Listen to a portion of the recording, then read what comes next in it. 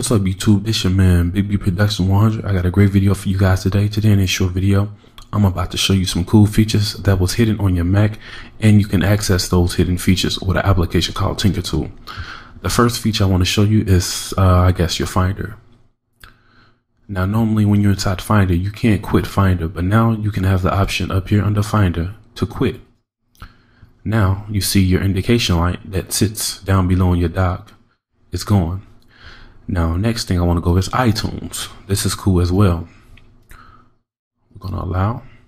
Now, when you play a song under iTunes, let's select a song here.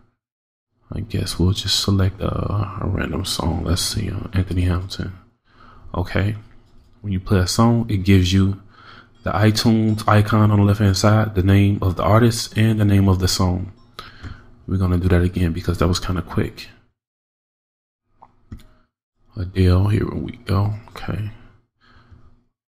Adele, love song. So it gives you the icon, the artist, and the song that you're playing. She's a great artist as well. Okay, that is cool. And let me go over this application here. The name of this application is called Tinker Tool. Now, this application been out for quite some time, but maybe you haven't came across it yet. So now here we go. Big B Productions 100 has brought it to you right on your Mac desktop screen. So this is Tinker Tool, and you just basically select whatever you want and relaunch your Finder or quit and log back in, and that's it.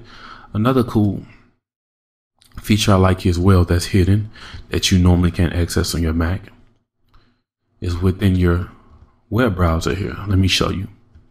This is cool. So it's called the suck effect.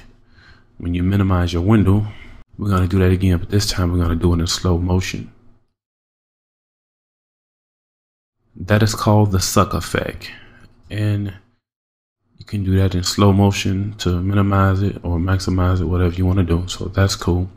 And let me show you another cool feature. Let's go back to Tinker Tool.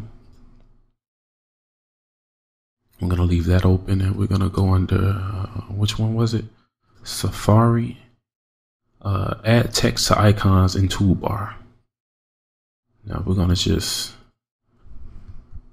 Command Q for that. Now we're going to open that back up, and let me show you what that does.